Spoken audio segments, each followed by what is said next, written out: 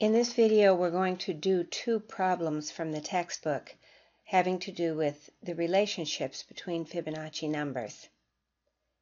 You'll want to pay special attention to these because you will see problems similar to this in your next class and on your first exam. This is problem 7 in section 2.2. The first thing you do on any problem that you're confronted with is to read it carefully first and make sure that you understand every word in the statement of the problem. Discovering Fibonacci relationships. By experimenting with numerous examples in search of a pattern, determine a simple formula for f sub n squared plus f sub n plus 1 squared. That is a formula for the sum of the squares of two consecutive Fibonacci numbers. Now, before you go on in the problem, you want to make sure that you see when it says that is a formula for the sum of the squares of two consecutive Fibonacci numbers, you want to make sure that you understand why this sentence means this expression here. Notice if Fibonacci numbers are consecutive, that means they come right after each other. For example, 5 and 8 are consecutive Fibonacci numbers, and notice they are f, the 5th Fibonacci, the 6th Fibonacci. So see here, n, f sub n, and f sub n plus 1 is the way that you can denote two consecutive Fibonaccis anywhere in the sequence. So f sub n and f sub n plus 1 are consecutive. So it says find a formula for the sum of the squares. You notice that these Fibonacci numbers are squared of two consecutive Fibonacci numbers. So now we know what we're doing, and let's experiment with numerous examples. By numerous, we usually mean about 5 is plenty.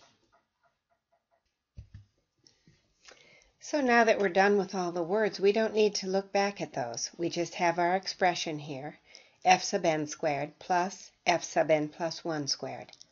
And we want to use examples to illustrate this and see if we can find a pattern.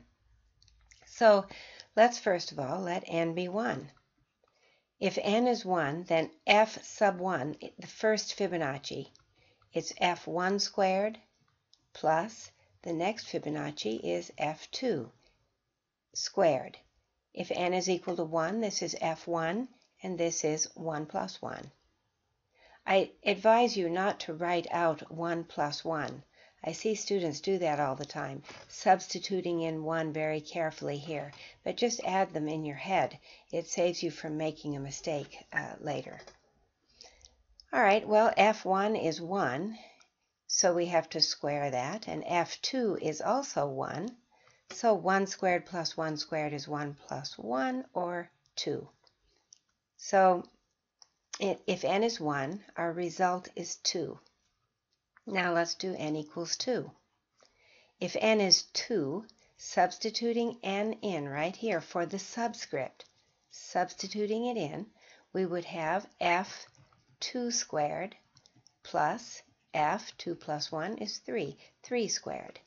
F sub 2 squared plus f3 squared. Keep in mind that these are subscripts. You have to keep them low and keep them small font.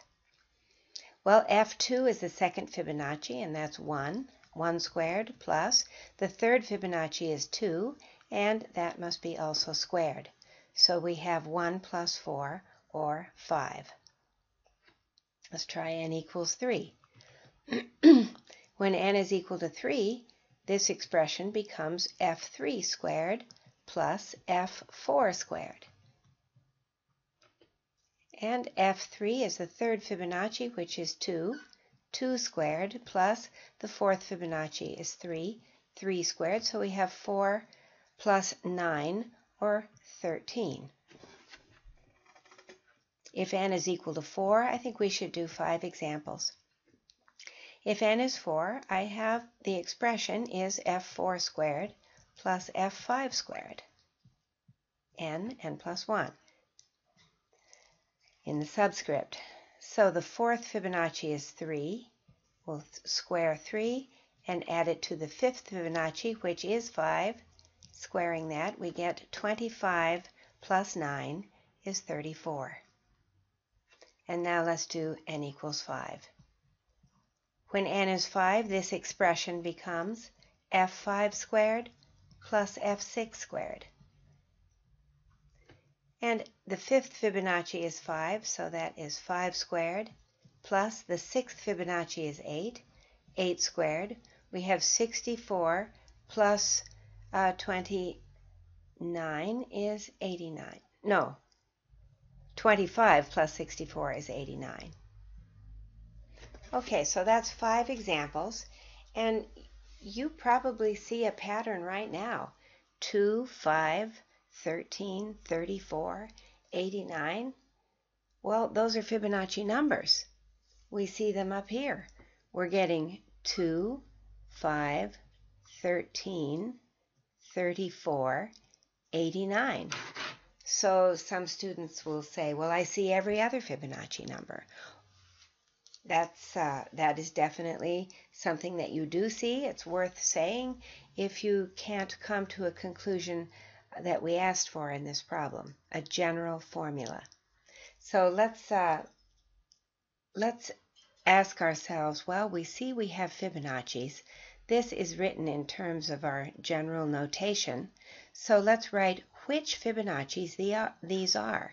2 is the third Fibonacci, and 5 is the fifth one. F sub 5. 13 is the seventh Fibonacci. 34, just count over and you'll see it is the ninth Fibonacci. And 89 is the 11th Fibonacci. So you see, well, every other Fibonacci, excuse me, odd subscripts, that's another thing you notice. But we don't see a general formula yet.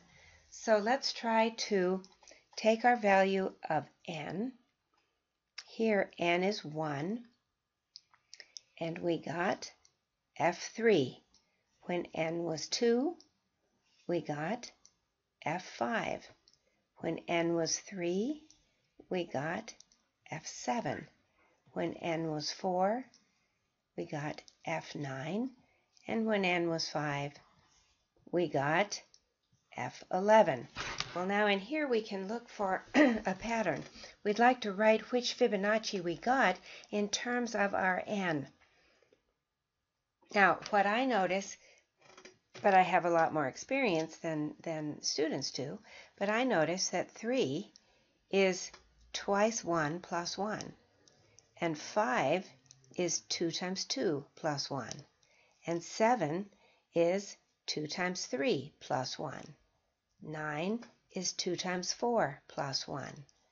11 is 2 times 5 plus 1. I'm looking for a way to write the subscripts of the Fibonacci that we got in our answer, relate it back to the value of n. So I see that what we get here is a Fibonacci. Which one is it? Well, it's f sub 2n plus 1. Now, you're not used to looking for patterns like that, so let me show you, if you don't see that, how many times students solve this problem, and it's equally as good. They see f3, and they notice that the two Fibonacci's were f1 squared, f2 squared, and they added 1 and 2 to get 3. Here they got f5, and they noticed that the subscripts in the two original Fibonacci's added to 5. 7, well, the subscripts added to 7. 9, 4 plus 5. 11, 5 plus 6. So they write, well, they know they get a Fibonacci from f sub n squared plus f sub n plus 1 squared.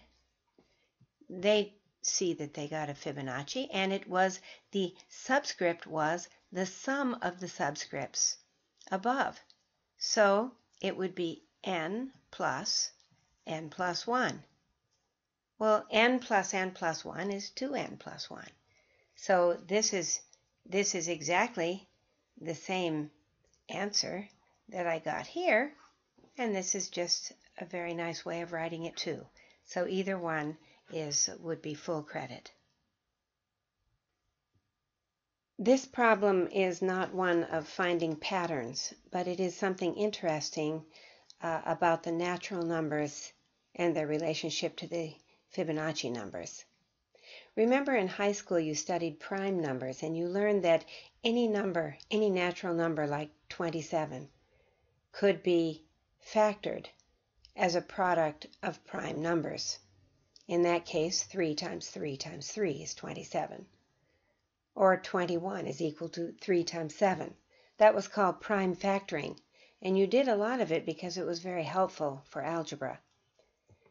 This little theorem that we note about Fibonacci numbers is not as helpful, but it's interesting that every natural number can be written as a sum of distinct non-consecutive Fibonacci numbers. Now pay attention to the word non-consecutive. You have to know what every word means in order to do a problem. Non-consecutive means that these numbers are not right next to each other in the sequence. So here's how you do it. You do it the same way in for any number. 2000. We look up here and we find the biggest Fibonacci that is still less than 2000. 1597. And then I will subtract it from 2000 and get 403. So I look, is 403 a Fibonacci? If it were, we'd be done. But it's not. So I need to look up to my list of Fibonacci's again, and I want to find the biggest Fibonacci that is less than 403, which is 377.